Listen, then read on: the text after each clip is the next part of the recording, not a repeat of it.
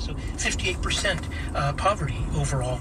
We're looking today at 76%. We're looking now Miguel Tinkersella has quoted the World Bank, these institutions. Yes, there were times in 2010 and 29 when the price of oil was really high and Chavez was borrowing massively and spending money in patronage. And this is one of the problems here. The problem is that, yes, 10% of the population, the hardcore Chavistas, were going out and taking advantage of the social programs. In other words, the problem is that what the opposition wants to do is generalize these programs. These programs are not protected by the Constitution. They're the initiative of a president, of an executive.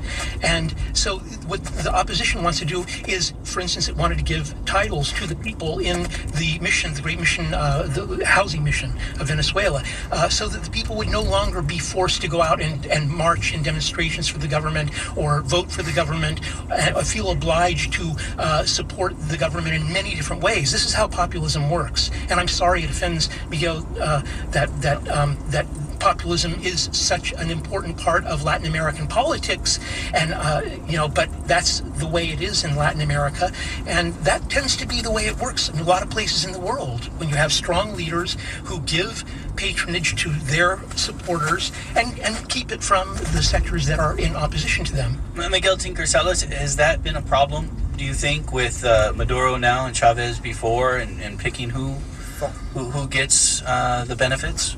The social programs, mission for housing, for food, etc. You don't show a PSUV card to walk into a mercal. I've walked into a mercal. I do not have a PSUV card. You have a cédula, which is your national ID card, which every Venezuelan has. You don't show a PSUV card to receive medical benefits, to receive eye care, to buy a book at 1 Bolivar, which is basically free, to be able to gain access to the entire network. This is again part of the discourse of the right-wing opposition in Venezuela, that somehow only, because again they think that a popular sector's ability to actually be empowered and have effect and impact on their own condition to be sort of an aberration. This is not about a different narrative. This is about reality.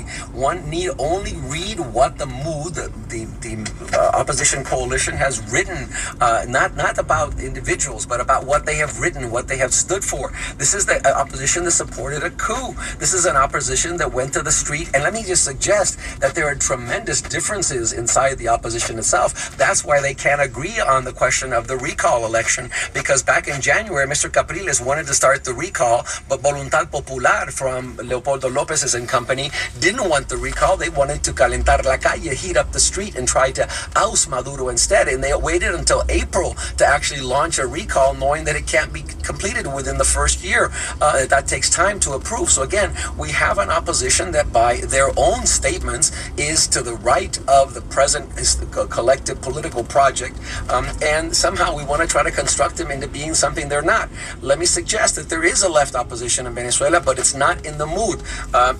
Even yesterday's paper, today's paper, in fact, in Caracas, there's a big debate between Torrealba, the leader of the MOOD, and Capriles Radonsky about whether we're going to proceed with protests, or we're going to proceed with the recall, or we're going to have a constitutional convention. So the right is divided. They essentially don't have a positive project. How will the right wing deal with the dependence on oil? How will the right wing deal with the fact that it hasn't rained in Venezuela for 3 years and hydroelectric dams are empty and electricity is missing, and that's why we don't have water? How will the right wing deal with crime, which is a fundamental issue?